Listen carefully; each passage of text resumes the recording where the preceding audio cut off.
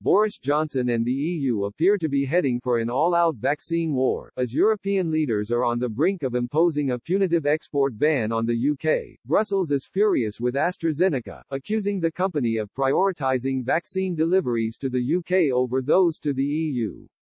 European officials claim that the British-Swedish firm has only delivered a third of the 90 million vaccine doses it promised during the first quarter of this year, while fulfilling its UK contracts in full.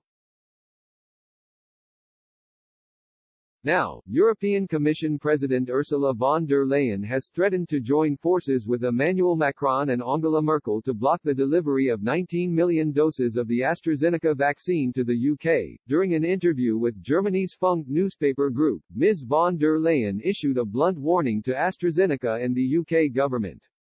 She said, "We have the option of banning a planned export. That's the message to AstraZeneca: you fulfill your contract with Europe first before you start supplying to other countries." The Commission's president plans to hold preliminary discussions over the export ban at Thursday's European Council summit in Brussels. She immediately received support from France's European Affairs Minister. Clement Beaune told AFP that Europe must defend its interests, adding, "We need a principle of reciprocity, supply others if they supply us in accordance with signed contracts." The UK government hit back at the EU's threats of an export ban, claiming the move would be illegal.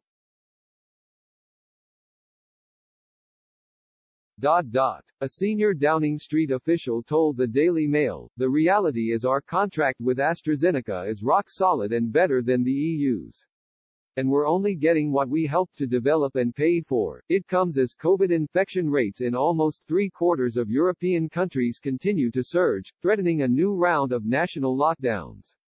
Nearly 1/3 of France entered a month-long shutdown at midnight on Friday, after the country recorded almost 35,000 cases in 24 hours. Angela Merkel also warned Germans that the country would need to apply an emergency brake and reimpose restrictions, as new COVID cases continue to rise exponentially.